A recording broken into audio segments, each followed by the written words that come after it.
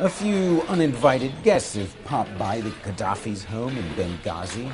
The place, however, is a mess.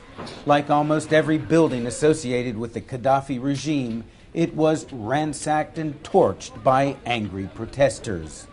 This is all that's left of a conference room in one of the palaces that Muammar Gadhafi and his sons stayed in when they visited Benghazi. And if it were up to the people of this city, they'll never visit again. The sightseers don't seem to have much regard for their absent hosts. This man parodying one of Muammar Gadhafi's recent appearances on state television. The atmosphere may be cocky, but memories of the recent past are still vivid in a place most Benghazi residents feared to tread, says Abdullah Omar.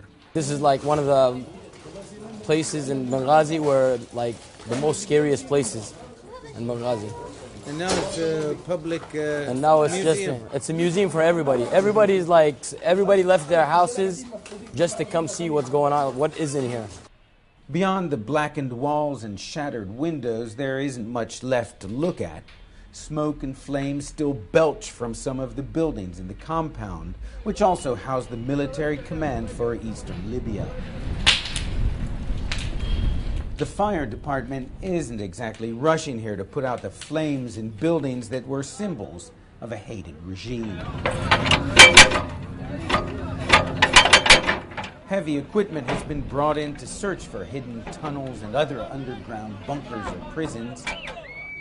It seems a given here that most secrets lie just below the surface.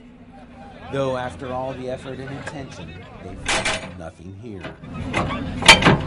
This was the heart of the Gadhafi regime in the east. Its gates were blasted open during the final battle. The weapons used to defend it, now a platform for chants against the former leader, and more posing for the camera. But the joy is genuine, says Hiba Hilal. For this feeling, I'm like flying, like I am, like picnic in the past. No Libyan, ordinary Libyan citizen can even come close to that door. So you can imagine that feeling, you have it here inside. Also genuine, hatred for the man who sometimes called this place home. Ben Wiedemann, CNN, Benghazi, Libya.